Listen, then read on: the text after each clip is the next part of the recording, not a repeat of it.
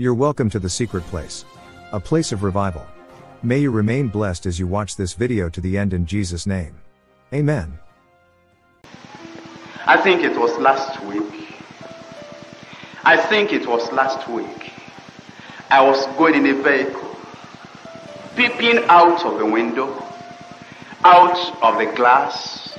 I saw a man by the roadside. He was lying down flat there. His body was still. There was no movement. He was black all over.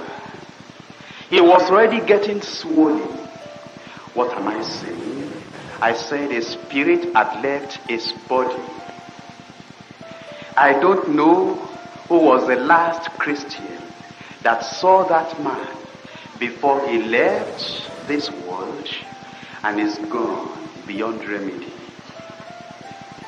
And that last Christian that saw that man, I don't know whether the Spirit of God said, talk to him. Talk to him.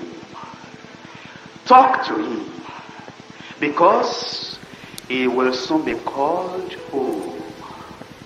And he's not ready. Talk to him. What am I going to tell him, Jesus? Tell him I died for him.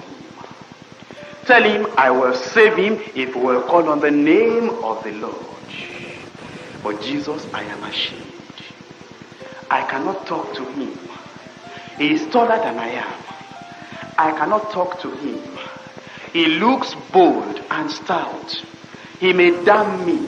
And so I cannot talk to him. I said, I do not know the last Christian that saw that man when he was still breathing, when he was still walking, when he got to the market. I don't know whether the last tailor that sewed his clothes was a Christian. And the Spirit said, talk to him. I don't know whether the last place he bought his gari to eat was a Christian woman. And the Spirit of the Lord said, talk to him. I don't know whether the last taxi that he went into was a Christian, the driver. And the Spirit said, talk to him. And nobody talked to him. As we passed by that dead body, I looked again, and I wondered, where is this man now? But let me ask you another question. The person who should have talked to that fellow, who didn't talk to him, is it righteous or wicked? Does he have the Christ of Calvary in his heart, or the Satan in the Garden of Eden in his heart? The wicked. Who is wicked? Anybody who can see a perishing soul, a drowning soul, and he will look the other way and he will say, I am not concerned.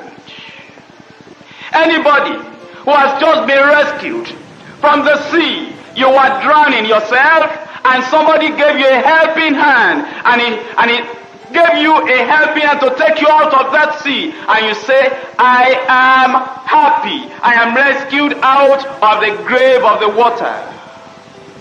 And immediately you ran to meet up for your work. And a neighbor said, look at other people in the sea, floating, dying and struggling from the sea of perdition where you were rescued. And you said, please don't bother me. I have been rescued and I don't care what happens to any other person. I tell you, that person is wicked. That person is wicked. And the wicked shall be turned into hell.